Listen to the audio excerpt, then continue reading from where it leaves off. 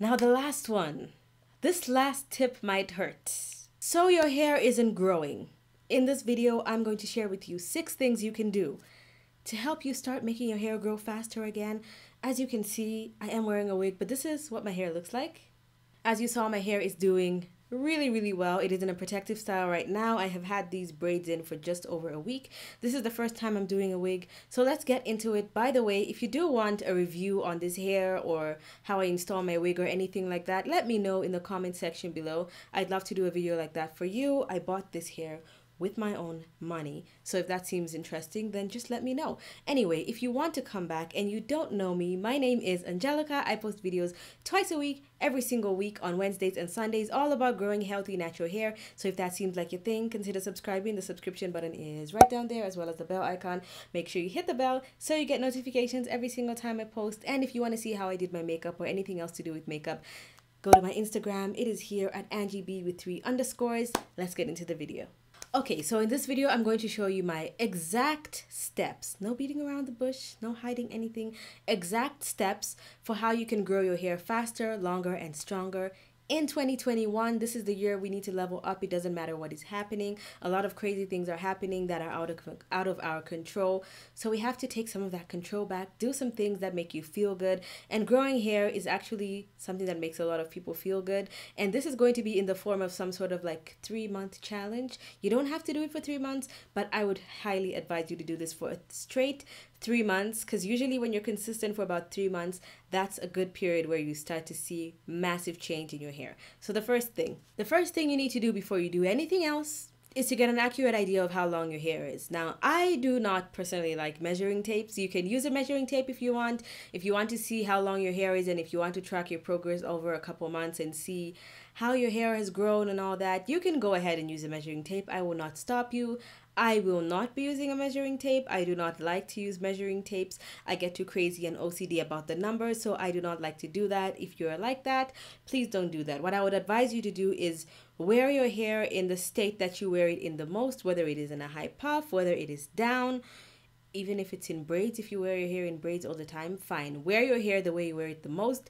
Take pictures. Take pictures from the front, pictures from the side, pictures from the back. And then also, you can just stretch your hair. Like in a t-shirt like this. This is like a Guess t-shirt. It does have a sign on it. So I would advise you to just pull a strand of hair from multiple parts. Like if it's from the front like this, pull a strand like this and see where it reaches. You can just be like, okay, it reaches there about this part. There's quite a bit of space, and maybe the next time you measure your hair like this after 3 months, it will be like at the guess sign and you'll be like, okay, that's quite a distance. Then you can do a piece from the back, so you can pull it down and measure and see, okay, that reaches there.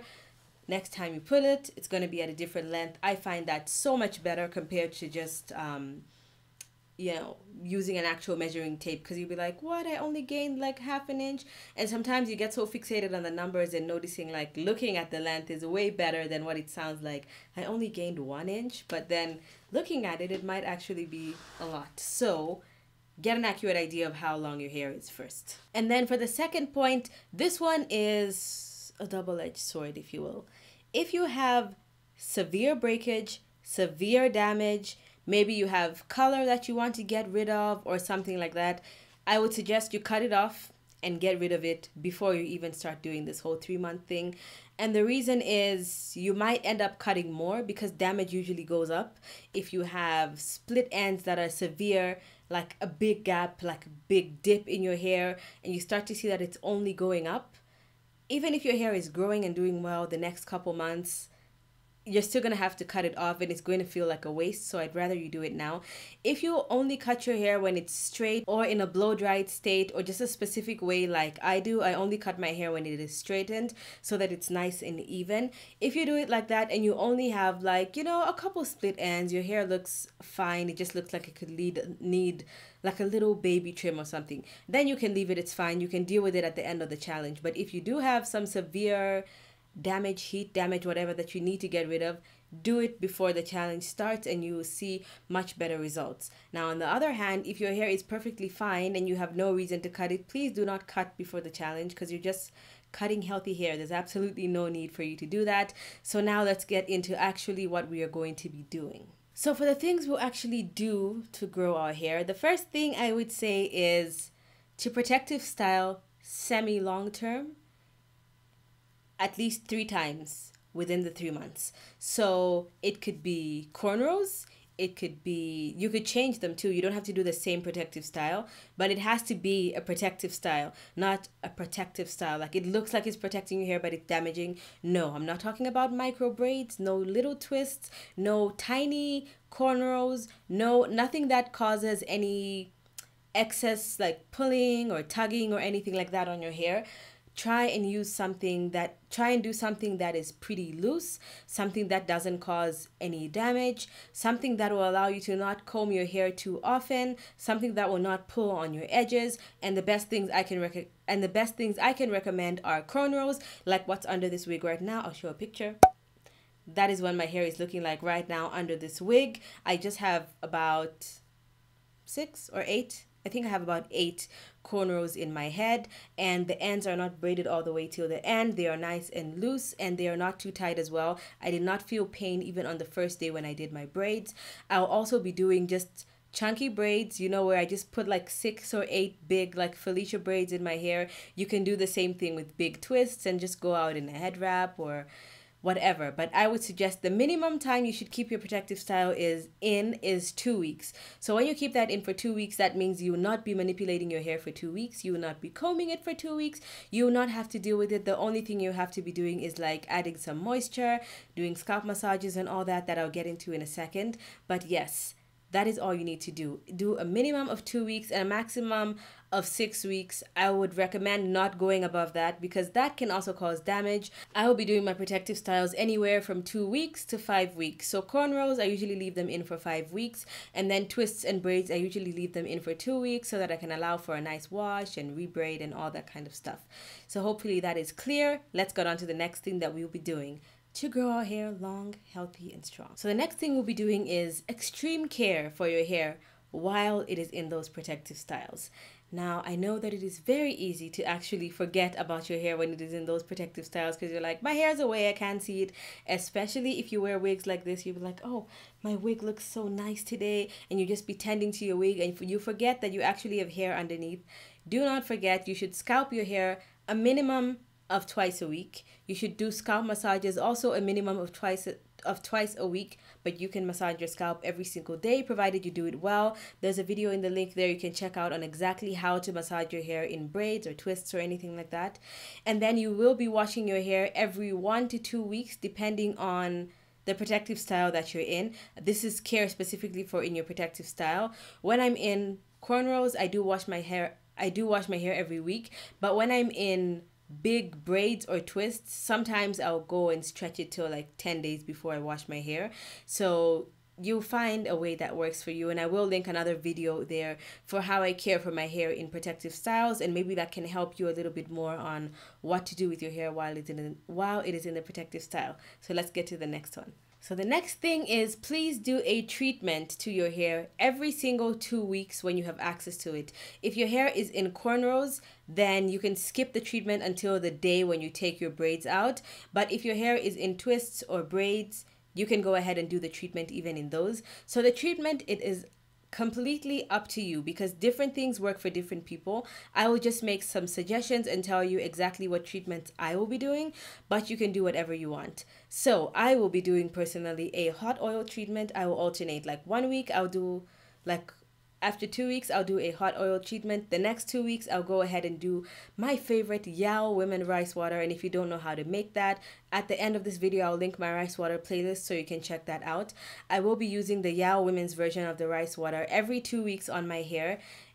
Oh, let me say once a month, because the other time of the month I will use a hot oil treatment, but I will use them interchangeably. Like if I decide I don't want to do another hot oil treatment, I'll go ahead and use rice water again, only every 2 weeks. Now you can go ahead and try an avocado mask. You can do aloe vera. The treatment also doesn't have to be strictly DIY. It can be an intense protein treatment. It can be an intense deep conditioning mask, anything like that. It should just be an intense treatment. Don't be stuck up on it has to be rice water. It has to be a natural thing. Just do something that makes your hair feel amazing and extremely like nourished, like what your hair actually needs. That's what you should do every 2 weeks. Let's get into the next thing we'll be doing, and this is deep conditioning. Now, I would not tell you again exactly what deep conditioner to use because, we don't have money to be going out and buying a whole bunch of new things. Use the deep conditioner that works best for you, but I will tell you what I will be using just in case maybe you're out of deep conditioner and you want to use what I'm using, or you're just interested to know. I will either be using the Shea Moisture Manuka Honey and Mafura Oil Deep Conditioner, or I'll be using the Eden Bodyworks Split End Repair Mask. I will use those interchangeably. It would just depend. I also have the Maui Moisture Agave and Argan Oil Deep Conditioning Mask. So I will use any one of those three, just whatever my hair feels like. And you'll want to use a deep conditioner every single time you wash your hair. So if you wash your hair every 2 weeks, if you wash your hair once a month, if you wash your hair once a week, whenever you wash your hair, do a deep conditioner. If you decide to do exactly what I'm telling you, but you don't want your protective style and you just want to wear your hair how you always wear it, at least still do this. Deep condition your hair every single time you wash it. Now the last one. This last tip might hurt, but it's necessary, okay? It is necessary. If you are someone who heat styles your hair often, or maybe not so often, but you still use heat on your hair, for the next 3 months, let's commit to not use any direct heat. Now, I'm specifically saying direct heat because for all my low porosity girls out there, you know that we need additional heat to let deep conditioners and other treatments like rice water penetrate into our hair shaft. That is not the heat I'm talking about. You can go under a steamer, you can put a cap on and go under a hooded dryer so that it can create some steam, warms up your hair, opens the cuticle, and allows for the products to absorb. I actually recommend that. What I'm talking about is direct heat. No blow dry, no flat iron, no roller sets, no hot comb, no direct heat on your hair for 3 months.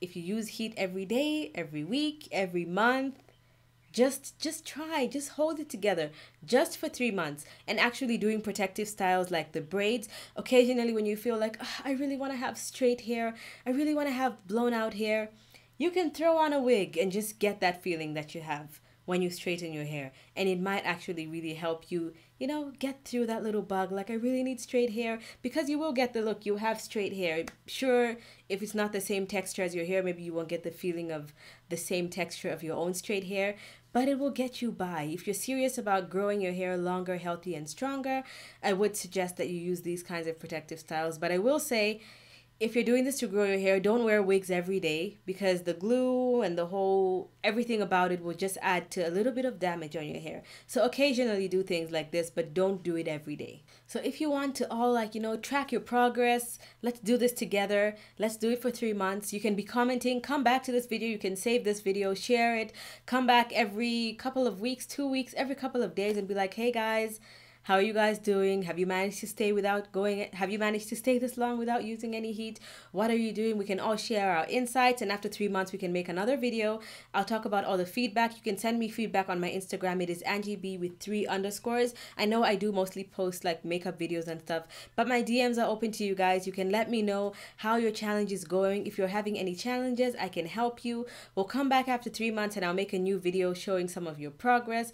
We can talk about how our hair has grown, what we're doing differently, and I'm sure we're all going to enjoy this little time that we're just adding some extra care and love into our hair. I hope you guys are safe and taking care of yourselves. Hit my face right there if you didn't subscribe in the beginning. Hit my face right here to subscribe to my other channel. Watch the 2 videos on the side of the screen right here. If you'd like to see any of my older videos, thank you so much for watching, and I'll see you guys in my next one. Bye!